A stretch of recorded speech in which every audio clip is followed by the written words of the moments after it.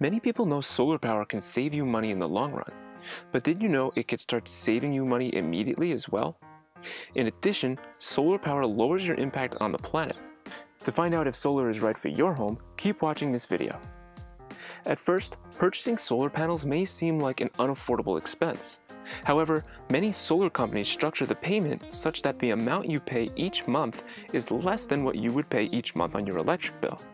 That means if you can afford your electric bill, you can afford to go solar. How do they make that happen? Since your new solar installation is providing much of or all of the electricity for your home, your electric bill will be much lower or even non-existent. Your solar provider is able to take that new lower number as well as break out the cost of your solar installation over an amount of time to determine an amount to be paid back each month so that you can start saving money right away. On the other hand, if you don't go solar, you can end up paying the electric company well over $50,000 over 20 years. Electricity prices are fairly high in areas across the United States and only increasing. Of course, if you wanted to pay for the entire installation up front, most solar companies would be happy to do that as well. Also, many utility companies use a program called net metering. Your solar installation will be designed such that it can meet most of or all of the electrical demands of your home. This means some months you'll generate more power than you can use. Your utility company can store this additional amount as a credit. Then, in other months, for example in winter or on cloudy days, you'll generate less than you use. Net metering allows you to use these credits to make up for the difference. That way, you're not paying high electric bills in the winter. This also means you don't have to install batteries to smooth out the highs and lows throughout the year or worry about cloudy days. However, if you are interested in batteries for your home, most solar companies can help you with that as well. So, how long does it take to pay off a solar system? Well, it's a tough question to answer because the amount of energy you can harness from solar depends on many different property characteristics. But on average, 4 to 8 years should be expected. Some people may need a new roof or upgraded electrical system, however, most solar companies can help you with that as well. One other positive financial impact of going solar is it can increase the value of your home. According to one of the most popular home real estate platforms, Zillow, homes with solar power are worth about 4% more than houses without solar. Some people may not care about the cost and want to go solar for the environmental benefit. So how much better is solar for the environment? Solar power does have some environmental impact initially because the solar panels need to be manufactured, shipped, and installed. However, as you can see here, one study shows that all of the impacts caused by solar power are much less than that caused by coal or natural gas, with the exception of depleting metals needed to create solar panels. If you compare greenhouse gases between solar and fossil fuels, you can't even use the same scale to show the comparison.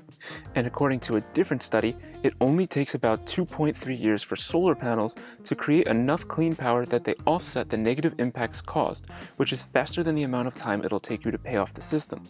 There is a federal tax credit you can get to reduce the system cost. The tax credit is now 26% in 2020 and will continue to drop to 22% in 2021 and expire in 2022, so now is a great time to go solar. If you wait too long, you'll miss out on a huge cost savings, which means it'll take longer to pay off the system. Also, some states are offering additional tax credits and incentives to help you save even more money. One reason people hold off on going solar is that there might be better technology coming out. However, while solar panels are becoming more efficient, they aren't becoming more efficient fast enough to make waiting the best option.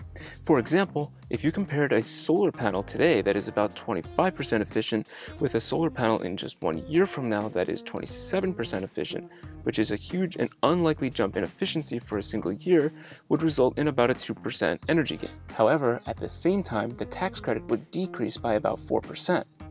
To give you an idea of what this means in dollars, an average 300-watt panel would increase to a 306-watt panel, which you can generate about $6 worth of electricity with across the year. But if you wait until 2021, that $6 will cost you hundreds of dollars.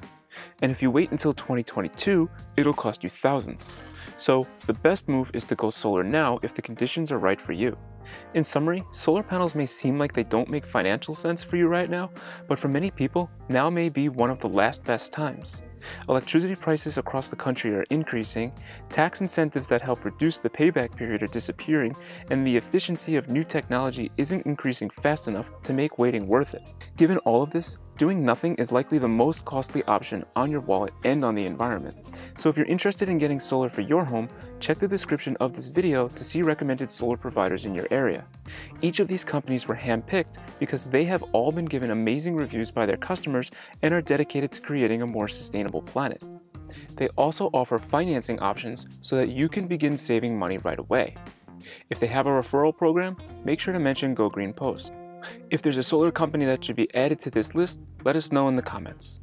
Don't forget to like this video and subscribe to our channel. Thank you for watching. I'll see you next time.